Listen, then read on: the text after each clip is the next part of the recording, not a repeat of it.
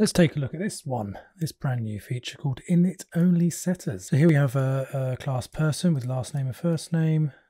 We're setting the name to Gary Barlow, printing it, changing the first name to Nigel and printing it, which gives us Gary Barlow, then Nigel Barlow.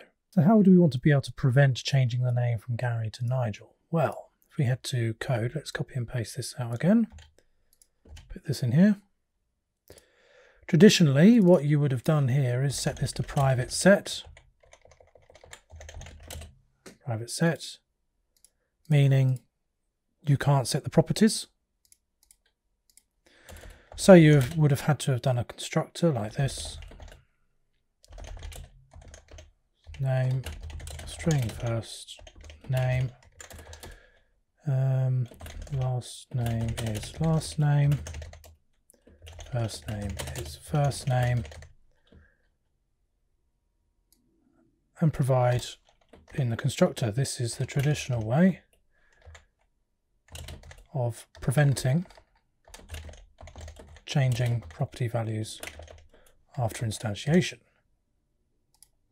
So now, whilst we can instantiate the object, we can't change the name of the property because it's privately set.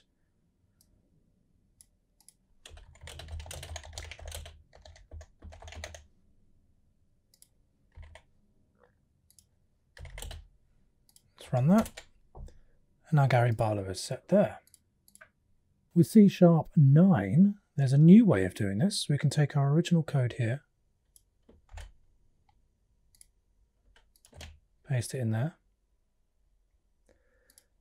Now, whilst we still want to support setting the properties at initialization, we don't want to be able to do this. We don't want this to be possible. But we don't want to have to write a constructor like this. So what we can simply do is change the set to init, which means we get to keep the initialization properties here, but this is no longer possible. So traditionally you've been able to do this. Obviously change the value of a property after instantiating the class. If you've wanted to prevent this, traditionally, you would have had to have created a constructor, sets the setters to private, and then trying to change the value of a property is not possible. However, with C#9, you can use init-only setters, which means you can still use the inline instantiation, but you're prevented from changing the values afterwards.